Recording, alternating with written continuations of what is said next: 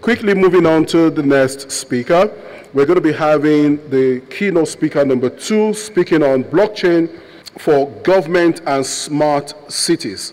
Blockchain for government and smart cities.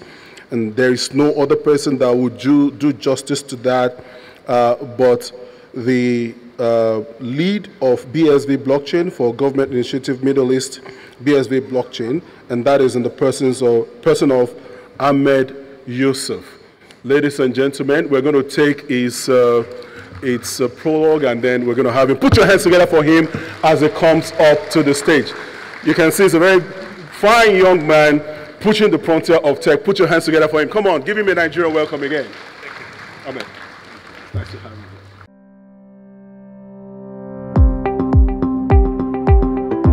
Ahmed Yousif, lead of BSV Blockchain for Government Initiative Middle East, BSV Blockchain. Ahmed Yousif has been working in the ICT industry for over 21 years, most of which has been on digital transformation products and services for the e-government.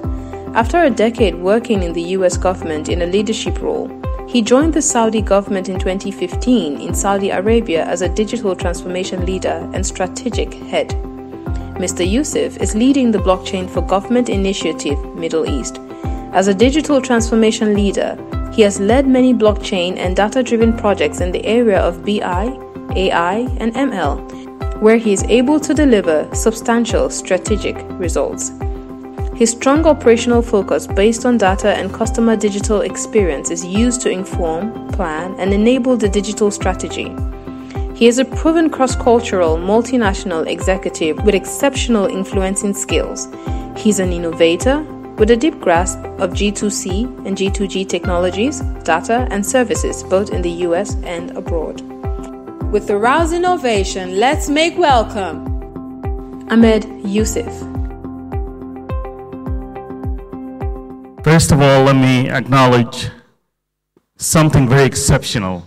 Only people that have been in the government business, working with government, in the merging the government, government and technology, they understand. There is 2 types of government leaders. One, the one that will sit and listen to you, but at the end of the conversation, will just forget about what you said and not implement anything. And there is another one will direct you to his team so you can make conversation with his team so they can take the journey. One thing I have noticed with Mr. DJ here, he's not any of those. I have been working with government for over 20 years. He's the person humbly will sit, listen, and take what you said and take the gloves and implement it himself. And this is unique and created. Yes, he deserved that. And from my personal opinion, those are the people who are actually drive the innovation. So my presentation is not going to be about him, of course. It's going to be about how you can use blockchain. And I'm going to give you a hack. There's 3 types of people in this room. Either you are government official or startups and people who want to innovate and smart people, they want to build something. They want to use the technology so they can innovate for the future. And there's the investors. So to give you a hack for today, because there's a lot of presentation, a lot of information, I'm just going to be very brief and very quick, but you have to follow me in these categories. So I'm going to talk about 2 categories today. We already heard from investors. Investor will come, just like I mentioned in our discussion, that there is always technology come from the garage, from the smart people who sit at home and bring ideas and build these ideas, and then the enterprise and the investor will take it and build something from it and start selling it, and then the government come here regulate it. So today I'm going to speak, so to understand your role here, either you are startups, smart person, want to learn about the technology, position yourself in this category, or you are a government leader, Either one of those, you need to learn about blockchain so you can make the right decisions. As soon as you make the right decision for Nigeria, for Nigerian people, the investment will come. So everybody will hear Google or WhatsApp or Facebook or any other big tech around the world. You don't need to say much. If you say, I worked for Google or I worked for, those are innovation driven by just people like yourself. So my hack to you, if you are a person with idea, today I'm going to just show you a quick way in how to integrate with the government. We're already building stuff. So without too much discussion, blockchain have a huge impact in our daily life. Smart cities for citizens that creating data. So you click, you share your location, you share your Uber or your information about your journey, or you're accessing government services, or you're making payments, or using infrastructure. All of these use cases on the blockchain. And there's people talking about researches. For example, one research is being done and a prototype that we have built in Saudi Arabia that's for a small gated community that we brought a traditional vehicle that put an IoT on it. This traditional vehicle changed that to autonomous vehicle.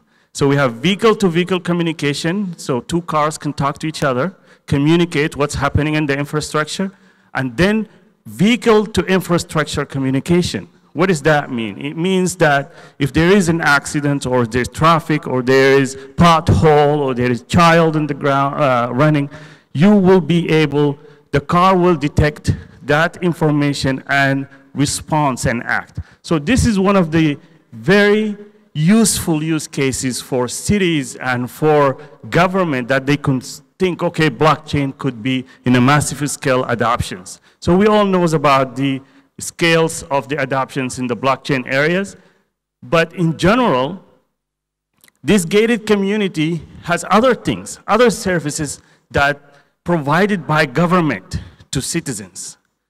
That the security access is one of them, how to, there is a this gated community, there's multiple cars come every day, about 30, 40,000, and leave the, specific area to do services with the government.